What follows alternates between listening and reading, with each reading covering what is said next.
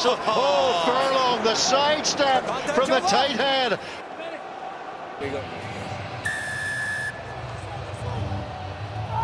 So Jonny Sexton kicks off for Ireland, and it's Ali Price in possession straight away.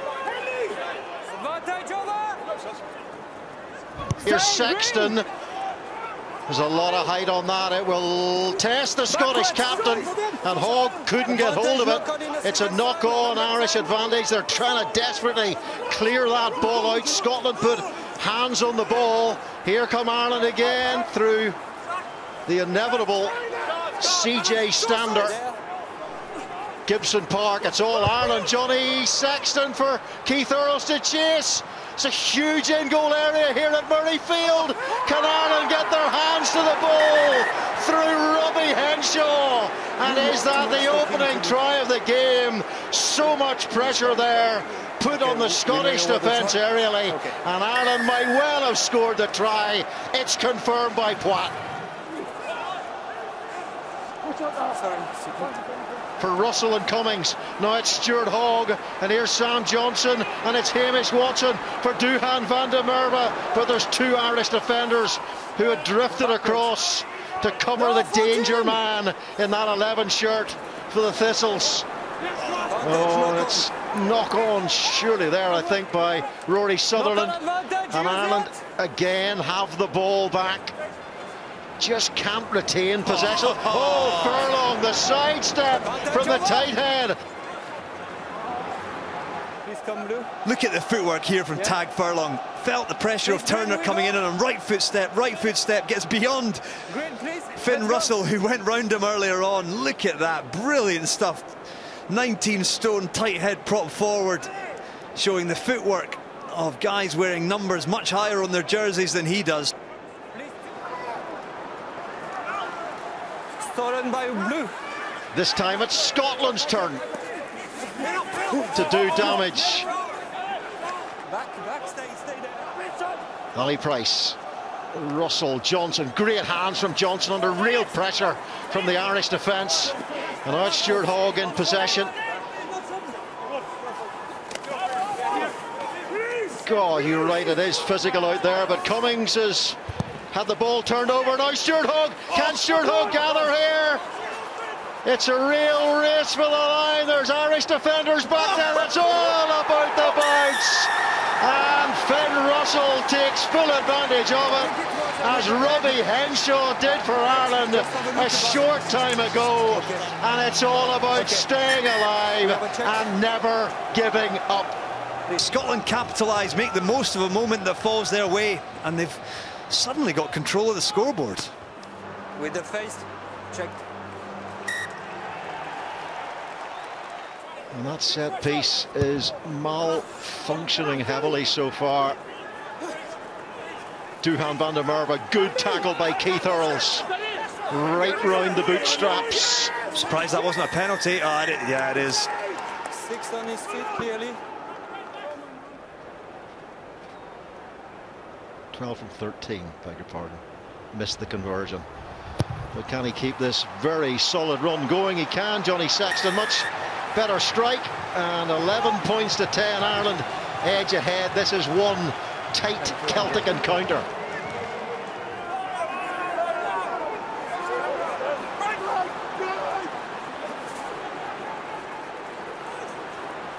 Here's Ringrose. Now Gibson-Park and Tadhg hitting that ball with immense pace. And he has really matured as an international rugby player, Tadhg.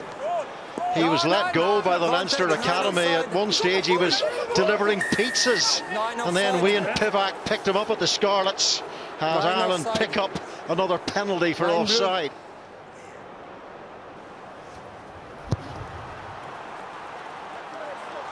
Well, he loved the strike, Jonny Sexton. Stay there. Herring, it's Ryan who climbs really high there. And in come a whole load of green Irish boulders. Scotland have managed to bring that maul down, and they brought it down quickly. So here's Henderson. Good defence by Scotland. Steve Tandy's done an amazing job with this Scotland rearguard defence, and again on the angle, on the line. At pace with power, Tadhg gets the latch on, drives for that Scottish line. Hamish Watson does his utmost to get underneath that ball for Scotland. But he can't quite do enough, and Tadhg adds to his tally of Irish scores. It's just power, it's just man-on-man power from Ireland. The maul was stopped initially. George Turner goes low, Sam Johnson goes high. Tadhg just manages to fight beyond both of them and gets the ball underneath Hamish Watson, diving for the line there.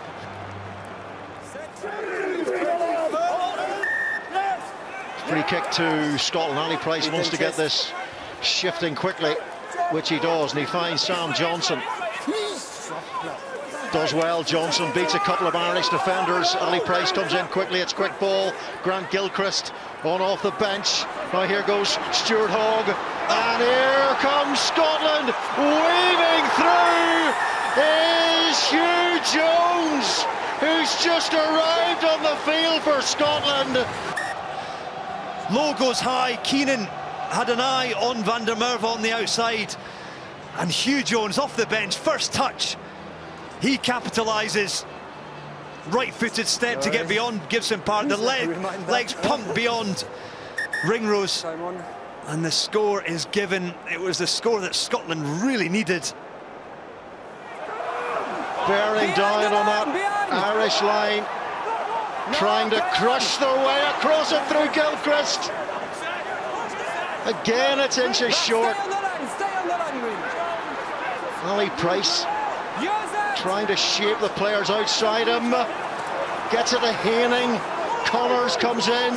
Double tackle on Haining. What goes down again? It's all happening out there. But what Scotland want to happen is a try. Cherry tries to burrow, almost digging a tunnel underground. Watson has it now. Have they got the ball down in the ground there? It looks like the flowing locks of Hamish Watson. I think he's got over. I think he thought, look at that agility and mobility in the upper half to get the ball on the ground. It is phenomenal effort. Does he keep a hold of it?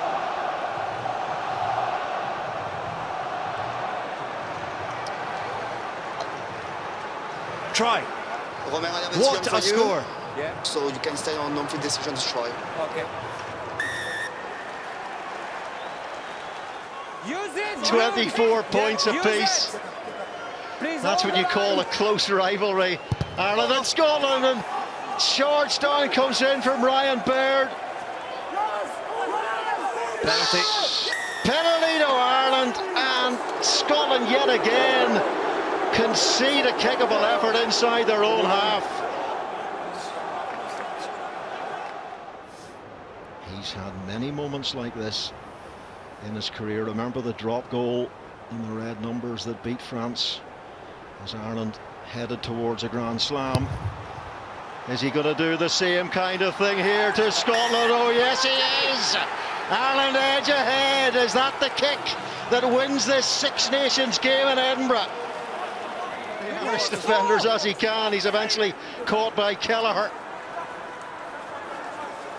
Stuart Hogg beaten so many defenders in this championship with footwork like that. Here's Watson. Oh, just batters his way, bounces Baird out of the way. Dave Cherry, and it's Stuart Hogg again.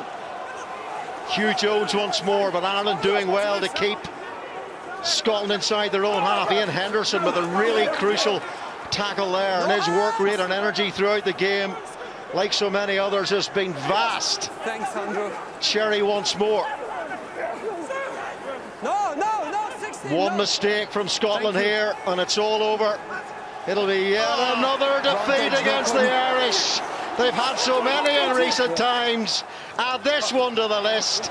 In the tightest of games, in the most exciting of games, it's Ireland who have beaten Scotland by just a one-score margin, and it was that Jonny Sexton penalty at the end, secured for Ireland by Ian Henderson, that made the difference. But Ireland heroes all, and they have won here at Murrayfield by 27 points to 24.